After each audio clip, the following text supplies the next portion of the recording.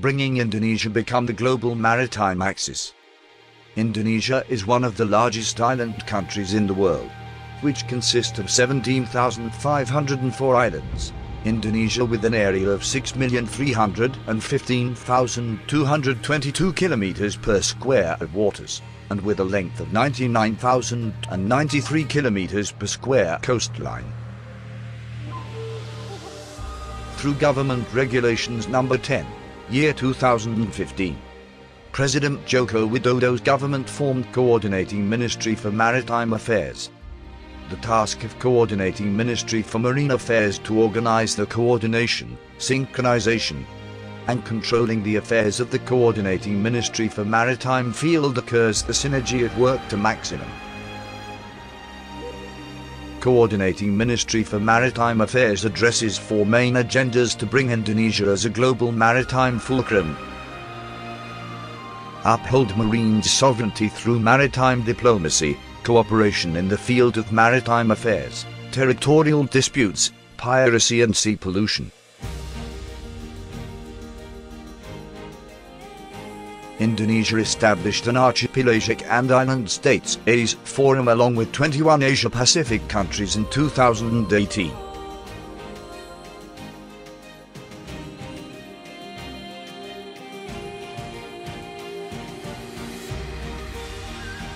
Negotiation and resolution of maritime boundaries and 1 million sovereign fishermen's priority program being a program of implementation of the enforcement of maritime sovereignty. Manage the natural resources and services. Maritime assets will be used as much as possible for the benefit of the people in Indonesia.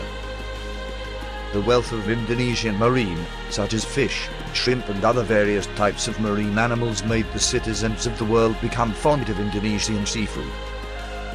Therefore, Indonesia must work hard and smart in managing its natural resources.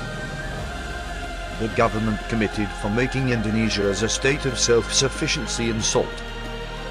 After succeed with consumption salt production, Coordinating Ministry for Maritime Affairs then facilitate pharmaceutical salts to industrial salts. The government encourages acceleration of mangrove rehabilitation to protect the coastal and marine environment and to manage maritime disasters.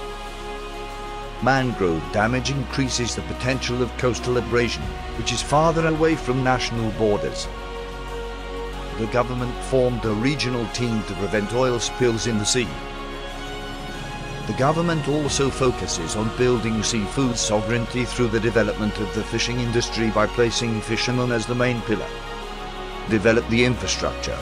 The government encourages infrastructure development and maritime connectivity by building sea tolls, seaports, logistics and shipping industries. The implementation of the sea toll supported by a system of distribution and consolidation of goods that marked by the operation of 13 routes in 2017. Some domestic airports were upgraded and developed into international airports to support maritime tourism programs in order to achieve the target of 20 million foreign tourists visit until 2019. Human resource, science and technology, and maritime culture develop. The effort of Coordinating Ministry for Maritime Affairs to increase the insight and love of maritime and community service for the younger generation.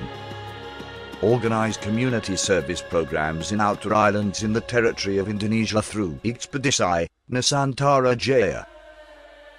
Geopark development contributes to Indonesia's efforts to achieve Sustainable Development Goals (SDGs). In this case, Luhut Binsar Panjaitan, as the Coordinating Minister for Maritime Affairs, believes the geopark can be an alternative solution to the use of natural resources for economic revival and environmental protection.